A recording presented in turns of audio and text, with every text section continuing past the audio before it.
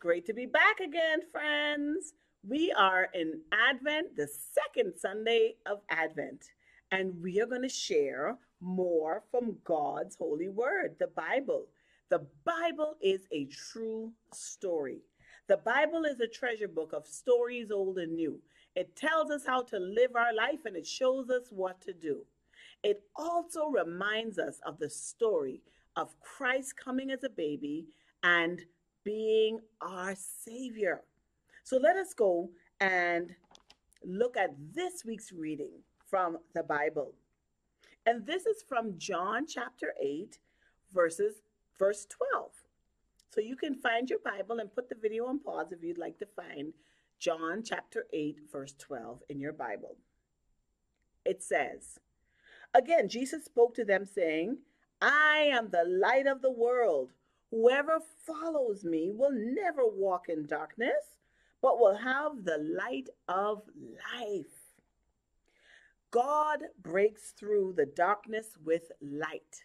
Last week, we heard that he broke through the darkness with silence.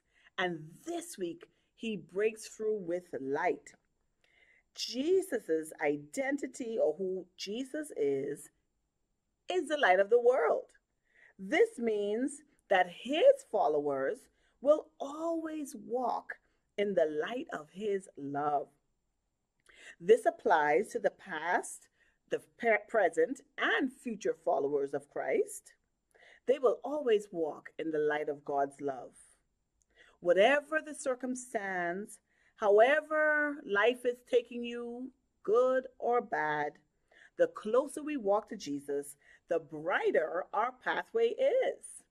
How many of you have followed someone that just lights up the way? How many of you find joy being with your family members? Who makes you smile the most? Who makes you feel good inside because they're showing you the way and the light and the way to go? For most of us, it's our parents, right? So Jesus lights all of our ways, even our parents' ways and our grandparents. This week, the second week of Advent, we light two candles, the candle of hope and the candle of love. One small flickering flame can seem so fragile, but two become stronger and brighter. Let us light the candle of love. And where is it? There it is. So we lit our candle of love. And I love it now. You can see your hope and your love candle. When we have a candle that signifies love, that is the love of Jesus Christ. My friends, there is no love like the love that God has for you, and the love that God had so much love for all of us that he sent Jesus down as a baby to be our Savior.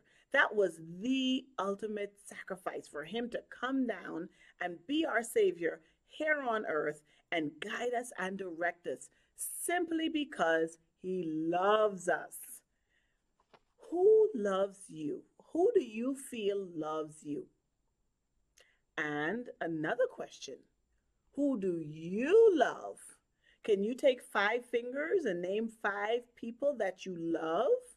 I have people and I have groups of people that I love. I love my parents. I love my husband. I love my daughter. I love the children of Grace Church. And I love all the members that walk with me in the faith here at Grace. And those are just 5 groups and people. I have so many more that I can name because I have a very large extended family. And I did mention them here today just because I only had 5 fingers to start with.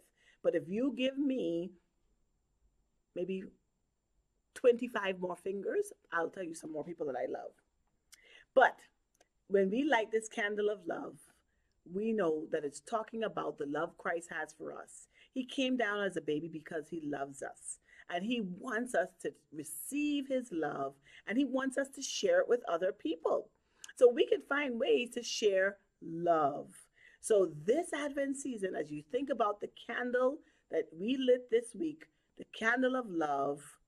Let's think about how we can show love, not just say it, but actually live it out and show it to others around us. Let us pray. Jesus, you are the light of the world. While on earth, you brought the light of love to every party you attended, every situation you faced, and every person you encountered. We invite you to do the same in our lives. Indeed, we pray that you are such a light in our lives that others will be drawn to you. In your name, we give ourselves in love. Amen. Friends, have a wonderful week, and I pray that you get to show love wherever you go and receive the same. Bye bye.